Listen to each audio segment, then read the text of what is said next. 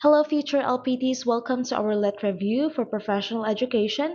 And this is all about technology for teaching and learning part 1. So in this video, we'll go through 15 multiple choice questions covering foundational concepts of educational technology, plus short rationalizations to help you better understand how technology enhances teaching and learning. So let's get started.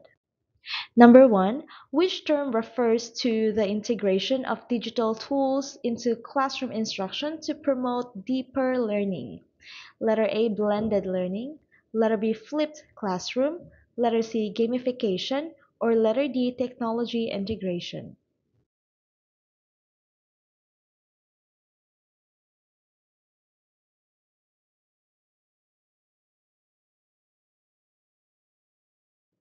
Okay, the correct answer is letter D, technology integration. So, technology integration is the purposeful use of digital tools to support and enhance learning. So, for letter A, blended learning, it is a model of combining online and face-to-face learning. For flipped classroom, letter B, it is a method and not a general term for this one. And for letter C, gamification is using game elements, not integration of technology or not integration overall. So only letter D is the best answer. Number two, which tool is best used for collaborative writing projects? Letter A, YouTube. Letter B, Microsoft Excel. Letter C, Google Docs. Or letter D, Kahoot.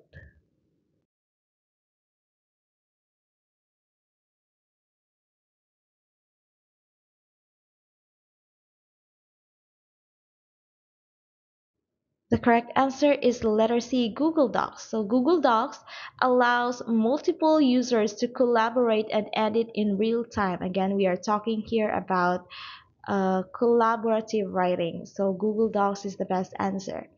For letter A, the YouTube is for video consumption. And for Microsoft Excel, this one is for spreadsheets, not writing. And for Kahoot is for quizzes. So letter C is the best answer. Number three, what does SAMR model stand for in technology integration? Letter A, substitute, add, modify, reform. Letter B, substitute, augment, modify, redefine. Letter C, support, align, modify, reflect. Or letter D, simplify, assess, monitor, recreate.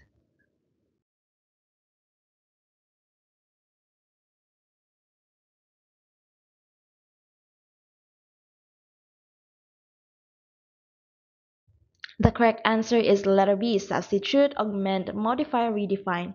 So the SAMR model describes the levels of technology integration from basic substitution to full transformation. So letter B is the best answer. So others are just made up or just incorrect words or incorrect expansions for this. So only letter B is the best answer. Number four, a teacher uses a simulation software to teach about volcanic eruptions. What level of SAMR is this? Letter A, substitution. Letter B, augmentation. Letter C, modification. Or letter D, redefinition.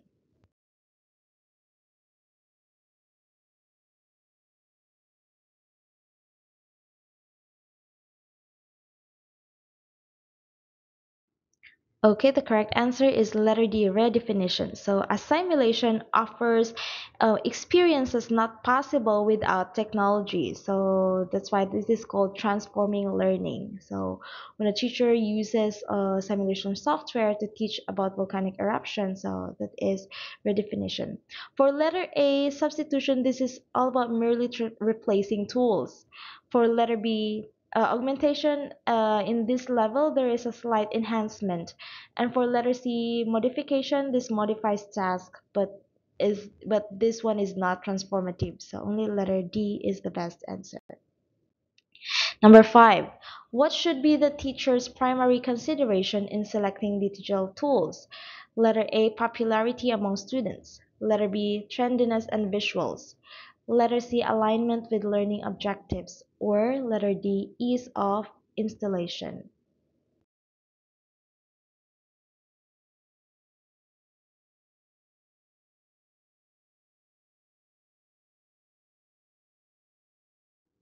The correct answer is letter C, alignment with learning objectives. So tools must serve instructional goals, not just be fun or trendy. So that's why letter C is the best answer.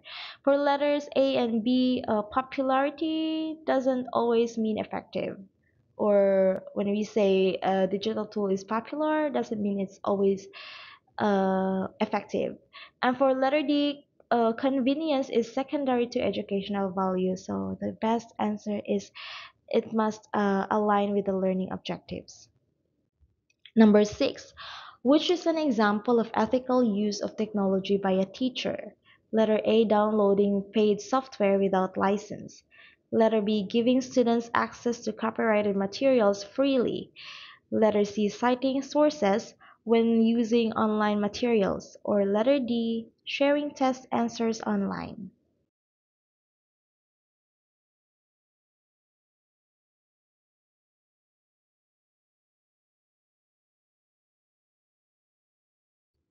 The correct answer, of course, is letter C, citing sources when using online materials. So, teachers must model academic honesty by citing properly. So, in this way, students can also like learn from the teacher and how to properly cite materials online. So, letter C is the best answer. For letters A, B, and D, these are unethical and violate copyright or testing protocols. Number seven, which best describes the flipped classroom model? Letter A, teacher gives lecture during class and homework after. Letter B, students create their own instructional materials. Letter C, students watch lectures at home and do activities in class. Or letter D, class is fully online with no face-to-face component.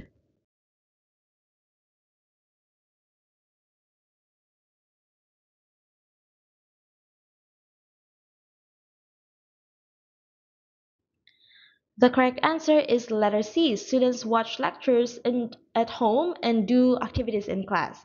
So this model allows students to apply concepts in class after watching pre-recorded lectures at home. So this best describes a flipped classroom. For letter A, this is the traditional model. For letter B, this is not a flipped model. And for letter D, this one is an online learning model, not flipped classroom. So only letter C is the best answer.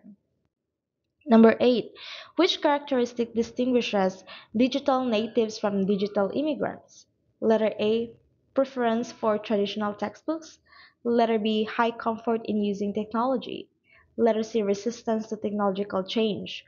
Or letter D, lack of access to digital devices.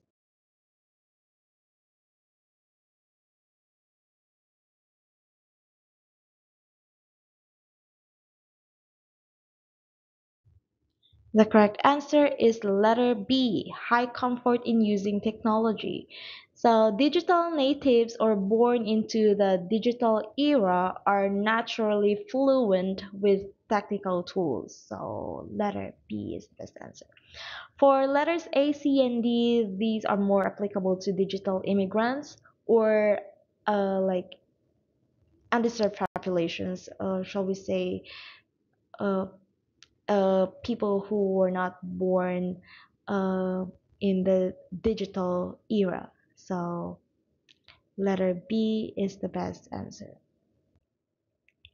Number nine, using VR or virtual reality to explore historical landmarks is an example of what kind of learning? Letter A, passive learning. Letter B, experiential learning. Letter C, rote learning. Or letter D, abstract learning.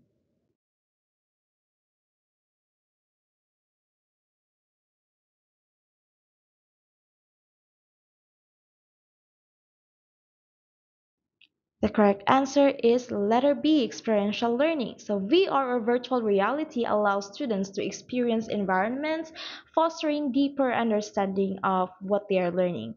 So letter B is the best answer. For letter A, VR is highly interactive and this is not passive. So letter A is not the correct answer.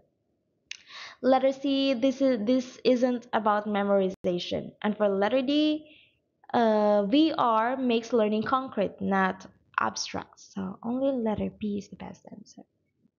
Number 10, which software is best for creating interactive quizzes? Letter A, Microsoft Word. Letter B, Adobe Photoshop. Letter C, Kahoot. Or letter D, Excel.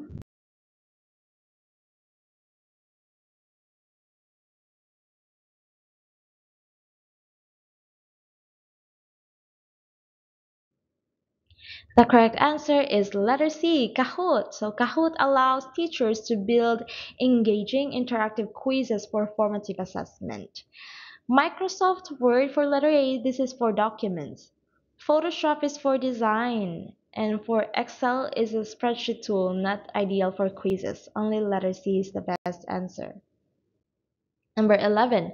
What is the primary concern when allowing students to browse the internet in class? Letter A, speed of the internet connection.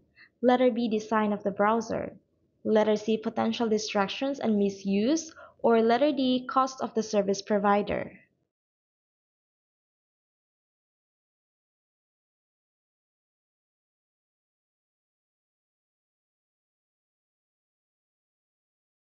The correct answer is letter C, potential distraction and misuse. So internet access can distract students or expose them to inappropriate content if they are not supervised. So letter C is the best answer. Letters A and B, these are technical concerns but not primary. And for letter D, a school-wide, not classroom level issue. So only letter C is the correct answer. Number 12. Which is the best example for synchronous online learning? Letter A, attending a live Zoom class. Letter B, watching recorded lectures. Letter C, submitting assignments via email. Or letter D, reading an online textbook.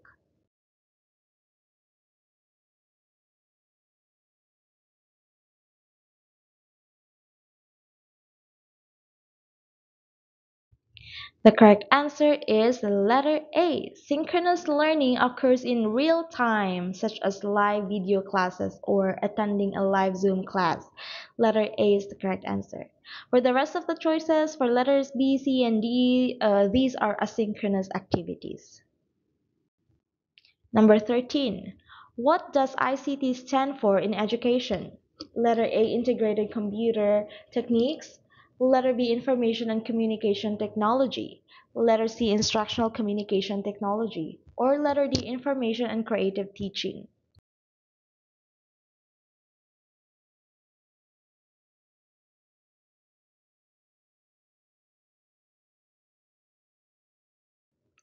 Okay, no other answer. Of course, letter B, Information and Communication Technology. So this one is universally accepted term referring to the digital communication tools and systems used in education. Number 14. Which tool is primarily used for creating visual slide presentations in class? Letter A, MS Word. Letter B, MS Excel. Letter C, MS PowerPoint. Or letter D, MS Outlook.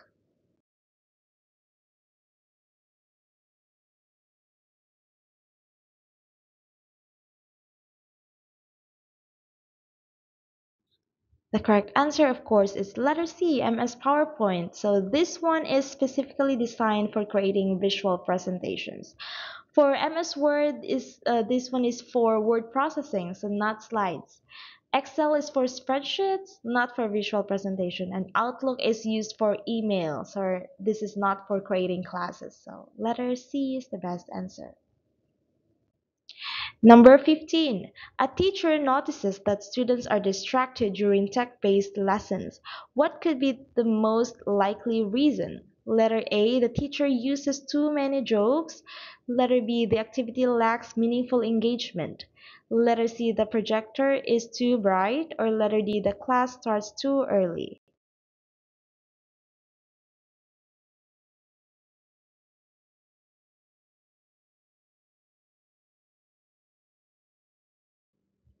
The correct answer is letter B.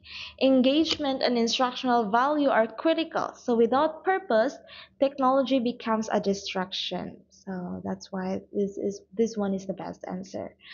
For letter A, humor can be engaging, but it's rarely the core problem. For letter C, lighting issues are minor and don't typically lead to widespread distraction. For letter D, timing matters, but the design of the activity is more influential. So letter B is the correct answer. Okay, and that completes part one of our technology for teaching and learning review. So you're doing great job preparing for the LET, so one concept at a time. So comment your scores below and share which technology topics you want to see next. So let's continue supporting each other in this journey. So this is Teacher R saying, study hard because by failing to prepare, you are preparing to fail. Okay, see you in part two. See you, future top notchers. Bye bye.